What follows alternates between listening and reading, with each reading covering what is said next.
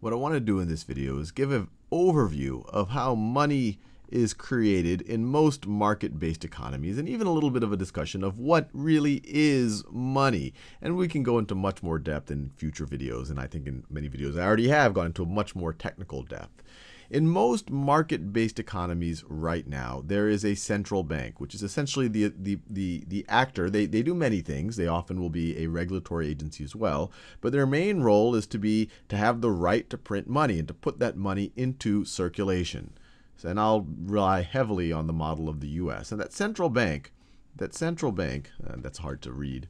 The central bank in some countries is formally part of the government. In other countries, it's pseudo-independent. In the U.S., it's more of the pseudo-independent flavor of a central bank, although obviously closely connected with the government. The U.S. Federal Reserve, a lot of the leaders are appointed by the government. Its excess profits go back to the government, and so obviously it has very close ties to the government.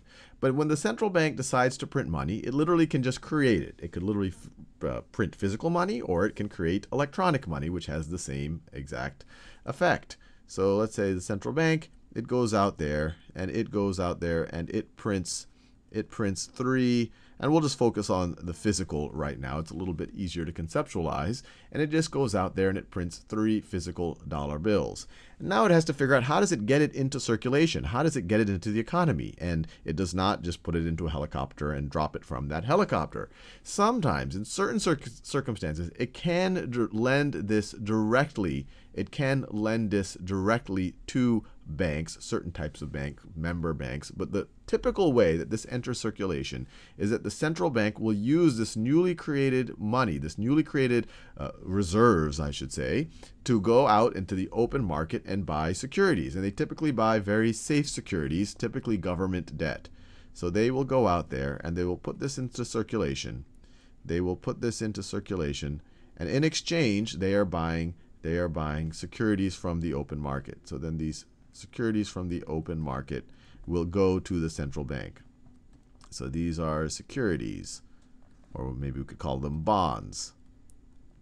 And once they do that, then whoever had these before, whoever was the owner of these securities before, they just sold them. Now they have these dollar bills, and they could either directly spend those dollar bills, or they could deposit those dollar bills in a bank. If they spend the dollar bills, then whoever they gave those dollar bills to at some point would want to deposit in a bank. So some way, by buying these securities, someone now has these dollar bills, and they will deposit them in a private bank.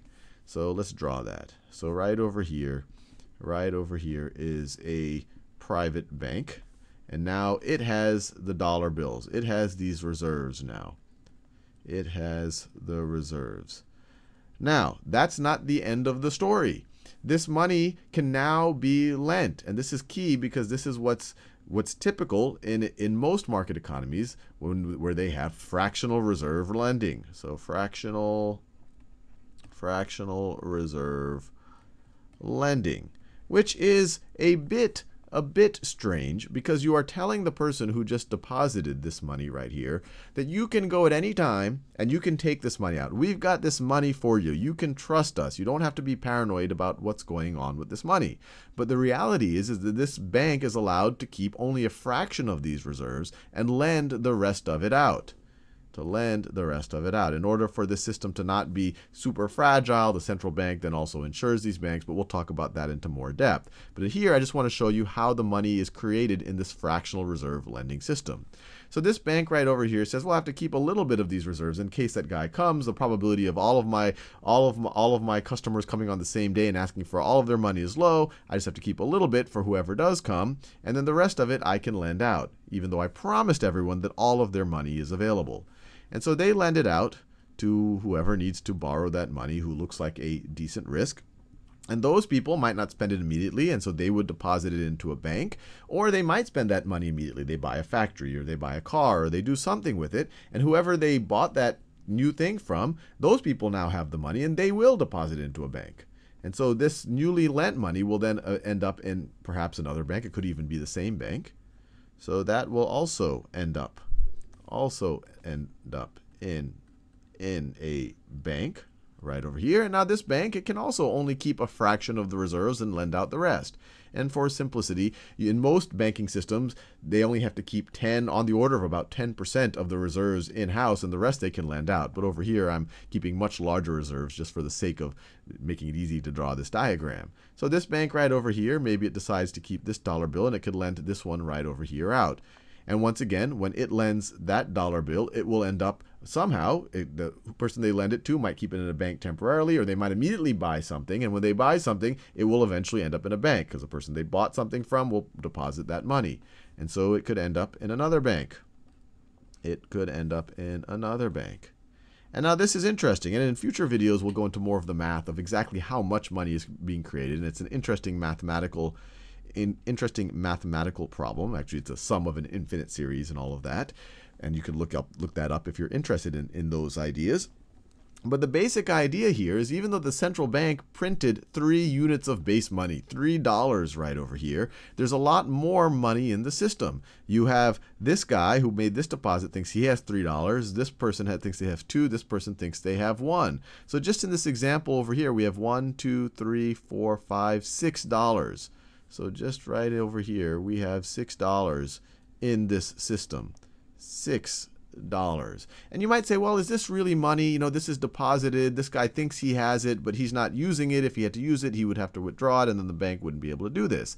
And this is where checking accounts are really important. I'm assuming that these were on-demand checking accounts. So this guy, the reason why he's not going to withdraw this money is he can still use it as money by writing checks. So if this guy, let's say this is all the money that he has, and he decides that he really needs to buy an apple, and that apple costs $1, and that apple costs $1, so this is my drawing of an apple right over here, he does not have to withdraw this dollar out of the bank. He can write a check. So right now he has claims to all 3 of these dollars. He can write a check to the apple vendor. So $1. Here, you know, he writes a check, gives it to the apple vendor, and now he'll get the apple. So this check is acting as money, and now the apple vendor will have the rights to 1 of these dollars right over here. And now the apple vendor could write a check. So this dollar never has to leave the banking system, but because of checks, it is essentially enabling this check writing. It's enabling these transactions to occur. So it's still enabling, either you could view it as it's still acting in some forms of money because the rights to it can change even though it's sitting out in here and it's been lent, or you could say that it's enabling the writing of checks that are acting as some form of money.